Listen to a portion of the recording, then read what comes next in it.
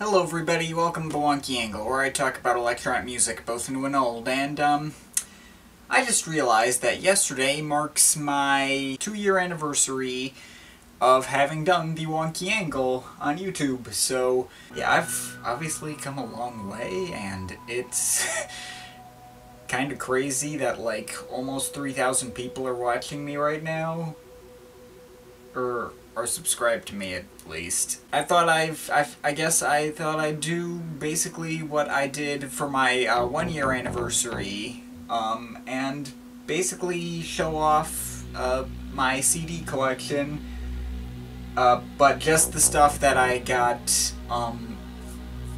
since making that video. So I'm gonna jump cut over to there, and this is my updated CD collection. As you can see, this entire top shelf has been filled, which is pretty cool, and I've also gotten down to this shelf as well.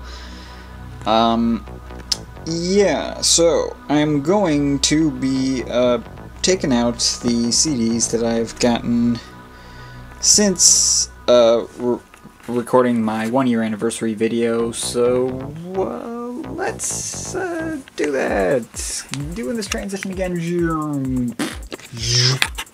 Okay, so first of all, these is my collection of CDs from the Ultimate Records label. Now, some of them I believe I already showed before. The Solar Fields ones, the Carbon-Based Lifeforms one, and maybe some of the Ace Dana ones. I can't remember which ones exactly, but I have this whole Bauman one that I said was coming in the mail when I made that video, and obviously it's arrived. That was a year ago though. And I have these two from Asura, and all of these from Ace Dana, Season 5, Ley Lines, and Perimeters. So yes, that's a thing. Moving on from there, and here we have my collection of Monolake CDs that I did not have previously. Obviously, I got inspired to get all these after I reviewed VLSI last year, and that made my year-end list. That was a good album, and I also have now Hong Kong Remastered, Interstate CinemaScope, Gravity, Momentum, Polygon City, Silence, and Ghosts. So those are a thing. And Monolake is an artist that is worth people's time. You can check out that VLSI review, I guess. So, moving on from there. Alright, now here, I think we already know what these are.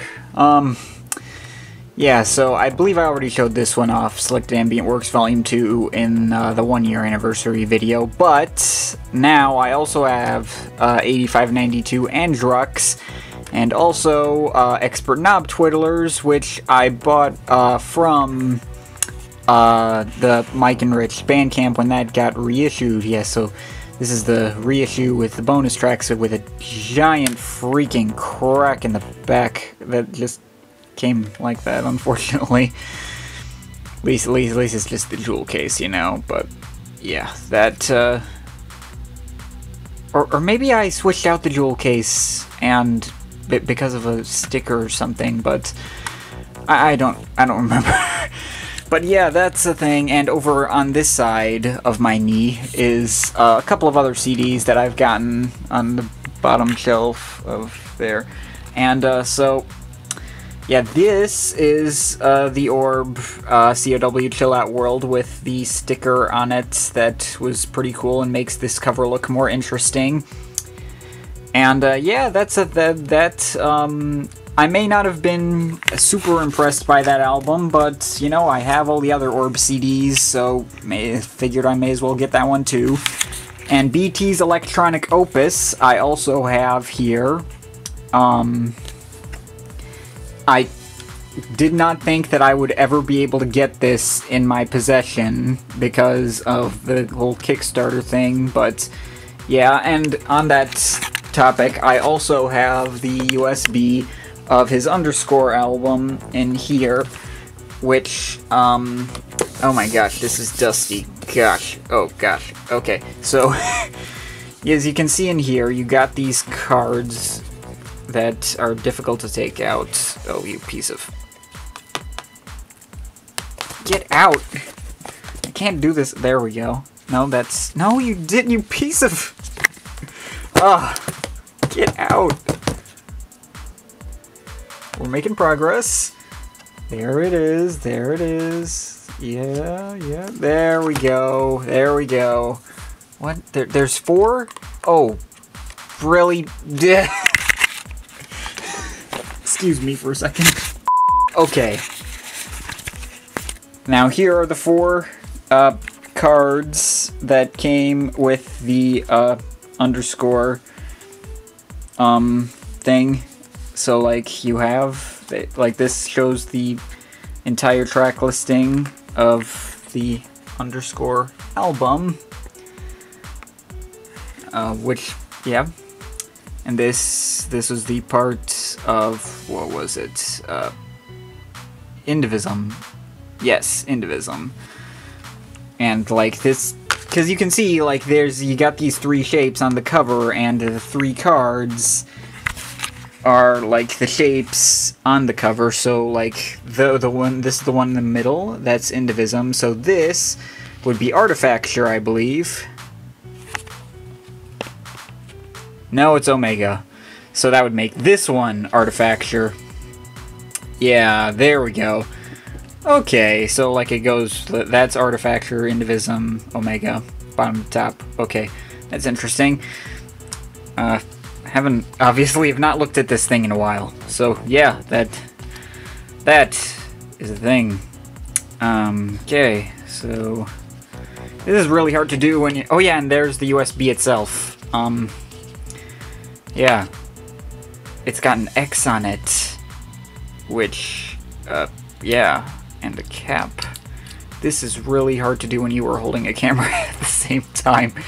Oh my god, okay.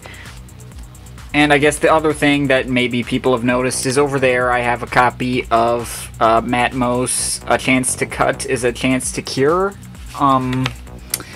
Yeah, that I found at like the Anka FYE when I was showing my little brother recommendations of CDs to buy me for Christmas, because nobody knows what kind of music I listen to.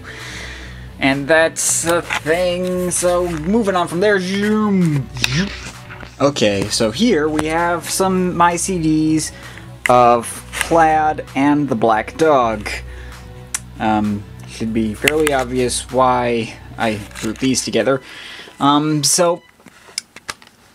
so there is Not for Threes, with a nice reflection of my dresser there. And myself. Cool. Yeah. And that's Rust-Proof Clockwork and Double Figure. So those are nice. And, you know, Double Figure kind of freaked me out at first because it looked like so low resolution. And like this is pretty blurry. It looked like it was, but no, it's like that's actually what the CD is like. It's just blurry on purpose. It looks like it's coming out of a copy printer or something. And that is Not for Threes, which has hands on it, and it's also the version with Yunandasan and Sputnik on it, instead of the version that just ends there, and also has a track called I.O. somewhere in there, I think. And yeah, that's the thing. So, over here, Black Dog, we got Spanners, with that very nice CGI back cover. Like, there's some old school 90s CGI there for you. And yeah, that is a really nice album though. They're silenced. Not quite as interesting a back cover. I have not actually been looking at the back covers for those other ones, but yeah, and that's Music for Real Airports. That's a thing too. That was not an easy one to find, actually. So yeah, these are good CDs. My favorite albums from these two bands. that used to be the same band at one point. So yeah, going on from there. Okay, so here we have my collection of CDs by The Future Sound of London, and other aliases of theirs, mainly Amorphous Androgynous and others.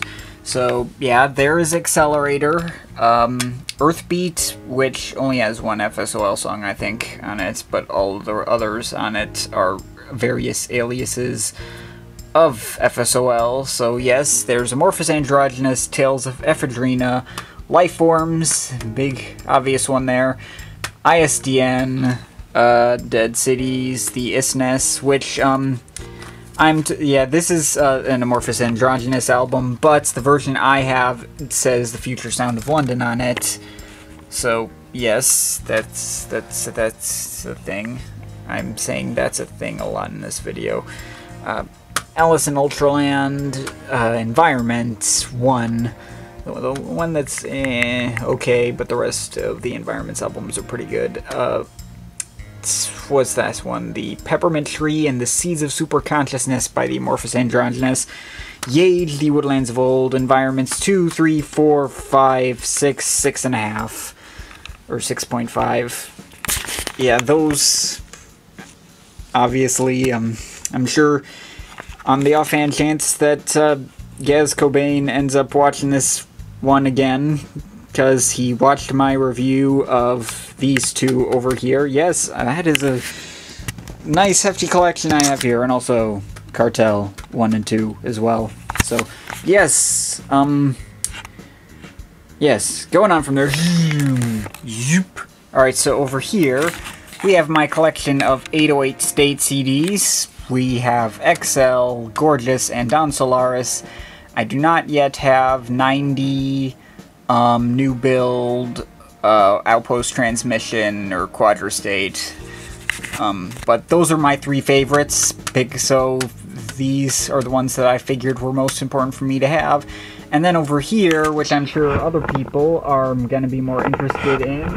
Oh my god, it's Boards of Canada! Oh my god, yes. Even though I'm probably a bit more of an 808 State fan, but whatever. Okay, so yeah, Music Has the Right to Children, with Happy Cycling on it. That's cool. And GeoGaddy, with a very broken jewel case. But that's, yes, yes, Boards of Canada, hooray for Boards of Canada. And going on from there. Okay, so over here we just have a random smattering of CDs from no particular artists that just happen to be shelved next to the 808 State and Boards of Canada ones. So here we have Chvrches.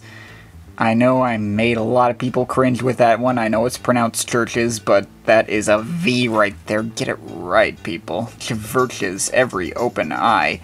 And I actually have not heard this album yet, as much as I hate to say it. I got the CD because my mom and dad were like, I forget where they were, but like, I don't know. They found a CD place, and they found the electronic section and listed off a bunch of CDs they found, and this was the only one I recognized the name of that they told me over the phone. And since a lot of people, a lot of reviewers I know gave this one really positive reviews, I decided, you know what, wouldn't hurt to have this one in my collection, but I still have to actually listen to it. I am a horrible person for having not gotten around to it yet. And then after that, here's something that I listen to quite frequently. Steve McQueen's Bullet. Not Steve McQueen, piece of shit. Steve McQueen is the actor. Lalo Schifrin's Bullet. Lalo Schifrin's Bullet soundtrack, the original version, which also contains the original soundtrack from the movie, as well as the soundtrack album, which has alternate versions from the movie. The actual movie Bullet, by the way, is a freaking amazing movie, and you should check it out. as well as this soundtrack, which is maybe my favorite soundtrack of all time. It's either that or Herbie Hancock's Death Wish. Might need to get that CD at some point as well. Anyway, here's STS9's Artifact. This one, because this one always piqued my interest because, like, the cover always looked weird-shaped to me whenever I, like, got it on iTunes or something. And yeah, this CD is definitely interesting. It's got this booklet in here. Since I'm not doing this one-handed. Okay. And Basement Jaxx over here with Crazy Itch Radio. That's my personal favorite Basement Jaxx album. I know it's the least popular one. It also has this cool cover which shows the dog foot scratching. And also the letters changing color and dog head moving. So, and also background, it's one of those things that changes when you move it. I know that's not the most popular Basement Jaxx album, but that's my personal favorite of theirs. Because, I don't know. I'll have to talk about the Basement Jaxx someday.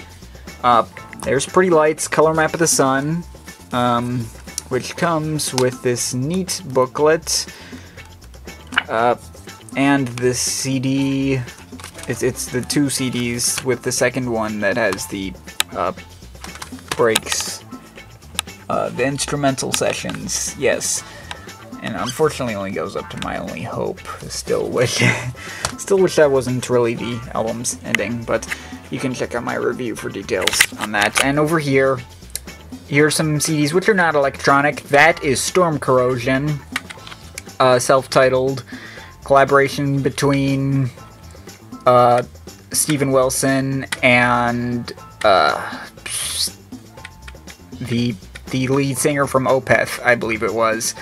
And yeah, this is a freaking amazing album, and I love it, as well as I love this Porcupine Tree album, The Sky Moves Sideways. Yeah, I'm a big Steven Wilson fan, in case you couldn't tell. And yeah, yes, I probably could stand to get more Porcupine Tree or Steven Wilson CDs at some point. I was thinking of getting Grace for Drowning at some point. And I'm also quite interested in hearing what Steven Wilson's new album, To the Bone, will sound like. But we'll find out. I have not actually heard any of the singles yet because I don't like spoilers. So, yeah, moving on from there. So over here, I have Pendulum, CDs, Hold Your Color, In Silico, Immersion, and Knife Party's Abandoned Ship. Goldie would be so proud, wouldn't he? No, he wouldn't. He hates Pendulum. We'll get to him. And, after that, perhaps most importantly, a thing that I was actually planning on saving for last in this video, but I kind of recorded this out of order. CDs of my own music. Oh my god. So yeah, would you look at this? I have Bubble Machine Remastered, Dark Clouds Remastered, Marble Jar Remastered, Inside the Mainframe, If Tomorrow Was a Ball, Can I Bounce It on the Driveway, and Spiral Out of Control. All my own albums on CD, with back covers and booklets. These 5 I actually printed out, all the designs and stuff, on, like, computer paper, so, like, for example, I'm gonna take Dark Clouds here. I even got the CD labels. Oops, I forgot to turn on focus.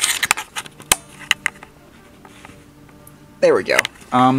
So yeah, you can take this booklet out, and I even, like, made these little booklets here that just kind of, you know, have these visuals in them. Yeah, that I just threw these together in Photoshop. So, yeah. Those are cool things. So yeah, these are unfortunately the only CD copies in the world of these albums. And, the only actually professionally made one is this one here, Spiral Out of Control, because I got this one professionally made because, it's a double album. As you can see, it got disc 1 and then disc 2 on the other side, and the cool booklet, which has, like, more of these pictures, and, this cool thing that I assembled together in Photoshop, which is like just a bulletin board of pictures, with the titles of tracks on them, and also more pictures and more pictures with anime things in it. You stupid weeaboo! So yeah, I could go through these other ones, but I don't want to make this video that long. Yeah, so the only problem with manufacturing CDs, though, like, first of all, I mean, sure, I made these 5 for free, by printing out the designs myself on computer paper, but this one, just this one that I had made professionally with, disc makers, that one cost me $40. Just this one CD. And I assume manufacturing a whole bunch of them in once, I mean, it'd probably be, like, it's not, I assume it's not $40 a pop if you, like, just buy them in bulk, but, that's kind of why I have not been manufacturing CDs of my own albums, but, yeah, my own CDs, custom-made for my music, which you can check out on my Bandcamp page, which is I'm gonna link that in the description. How about that? It's 256pi.bandcamp.com, and you can also listen to all these albums on Spotify or buy them on iTunes if you want, even though Spiral Out of Control unfortunately does not have the same cover on iTunes on Spotify because apparently somebody else used this picture for the cover at some point. Which is weird because, you know, I didn't draw that either, obviously, but that one went through. But whatever. I don't know. So, let's finally finish up this video then. And over here we have my most recent additions to my CD collection. Unfortunately, I've not bought as many CDs as I wanted to this year. Which, you know, I mean, I had to pay a lot of taxes this year, unfortunately, so, yeah.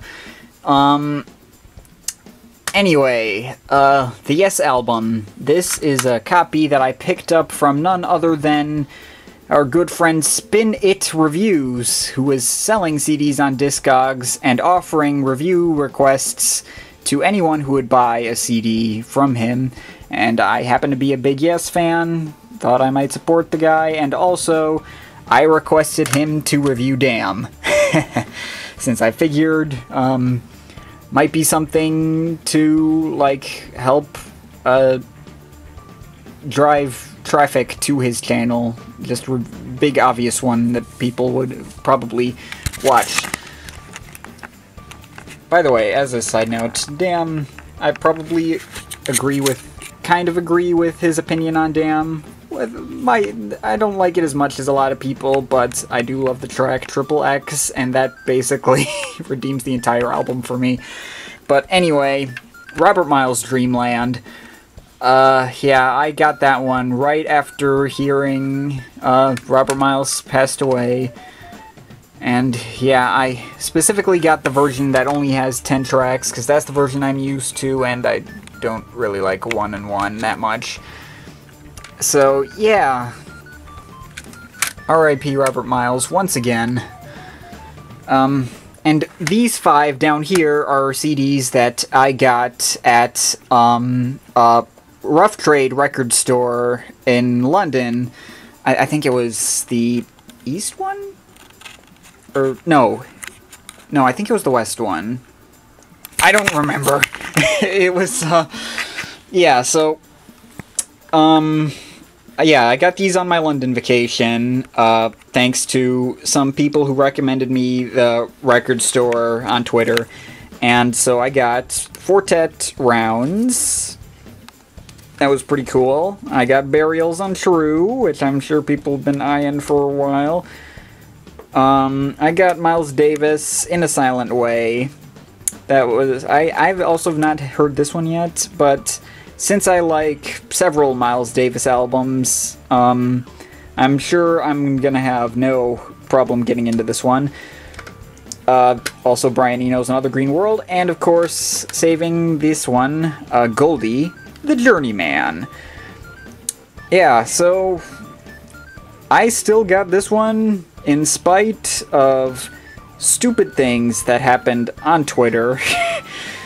For those of you who missed that, basically when I sent my review of this album here to Goldie himself, he was like, "Oh, you're as qualified to review this album as Trump is qualified to run the USA." And I'm like, Jesus Christ, what? And then he blocked me too. You know, weird reaction to what I still consider to be my favorite album of 2017 so far. Still stand by that. And I also still plan on getting Goldie's first two albums, Timeless and Saturn's Return.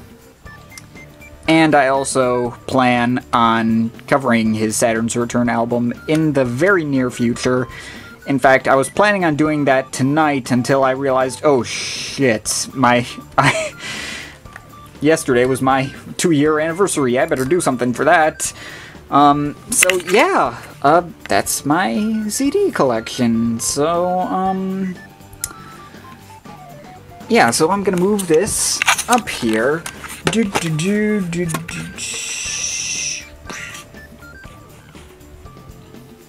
I don't know if these in focus. But yeah, that's pretty much it. That's my CD collection so far. An update to my CD collection. Thanks so much for having stuck with me for 2 years. I now have almost 3,000 subscribers, and that's pretty amazing, and I already said that at the beginning of this video.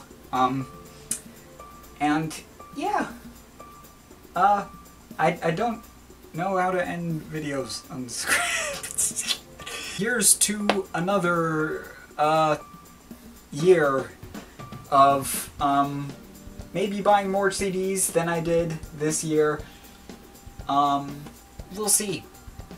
We will see. But yeah, that's pretty much it. That's all for today. See you next time.